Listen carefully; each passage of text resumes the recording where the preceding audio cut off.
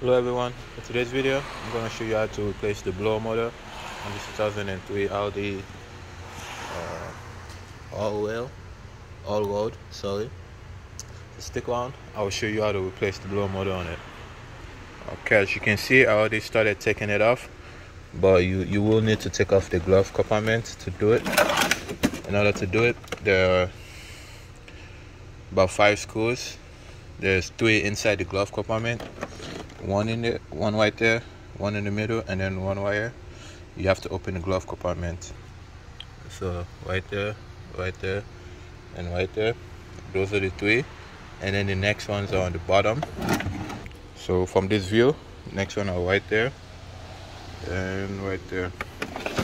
Take that off, and then when you drop it, come off, disconnect this harness, which is wire right there.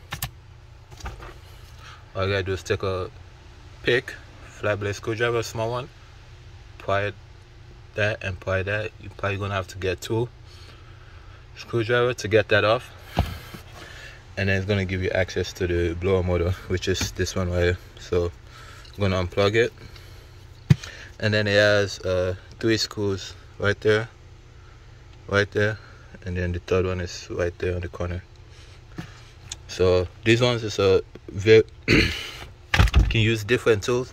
So you can either use a 8mm or some type of flat blade or some type of star. It looks like it's a star T27 roughly. So I'm gonna go get the tool and I'll be right back. So it looks like it's a T20. To get that off, so go ahead and loosen all 3 of them, all 3 screws, and I'll be right back. I'm going to take a step back. I forgot to mention that this wire was in the way.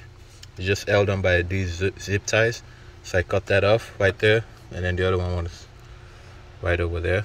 Cut that off and move it out of the way. I already got all 3 screws out,